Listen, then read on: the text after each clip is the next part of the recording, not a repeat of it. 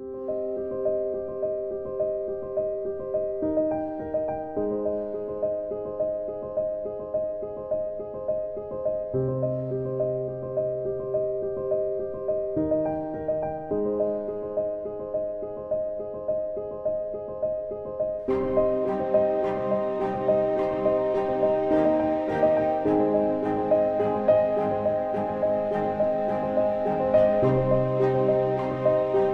took a great interest in telling his story, and it is a story that needs to be told. He was 6'3", which, when you look at the modern locks, who are about 6'9", 6'10", the average height back in 1938 was 5'7".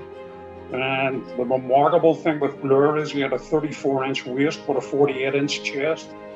So that sort of gives you an idea of the man. He started off, he obviously went to Regent House School and started off playing rugby with the 15s. Then going on from Regent's House on to Queen's University OTC to study law. Queen's had the most lands of any club in Ireland with 22. First Queen's lands were in 1910, which was the first tour that was picked by all 4 home nations. And not every tour, but nearly every tour, we've had players on it, and some of the most synonymous names in lands history: Jack Kyle, Tommy Bowe, and our last land was Ian Henderson in 2017 during 1938 and was selected for the Lions. We got to the Lions, he played all 3 test matches, including the 3rd test, which they won.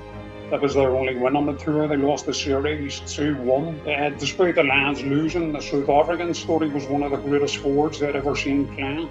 So even the South African journalists were praising his hard, abrasive style.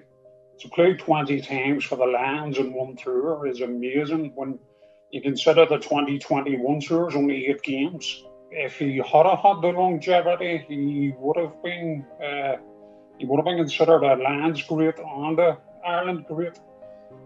But certainly he'd be considered a Queen's great, an Ulster great, and yeah, he would have to say short impact, long-term legacy.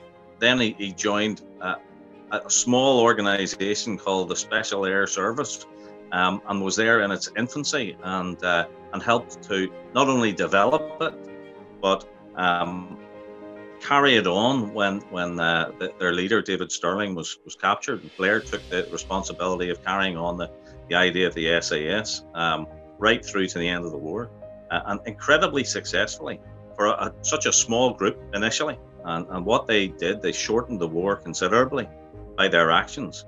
Everybody that's sort of into World War II would know of Blair Mayne because obviously he's Ulster's greatest son, Northern Ireland's Irish warrior, awarded 4 DSOs, DSO and 3 bars.